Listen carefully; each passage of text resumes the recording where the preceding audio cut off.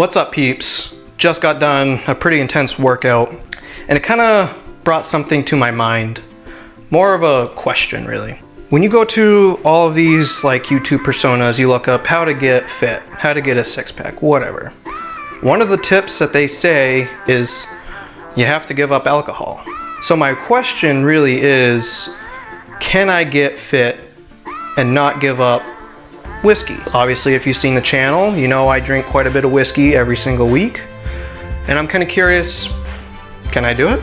I did at one point get in pretty good shape before and after. This was a couple years ago.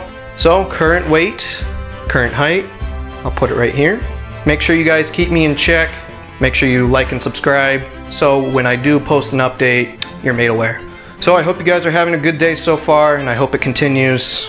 May the roof above us never fall in, and we friends beneath never fall out. See you guys.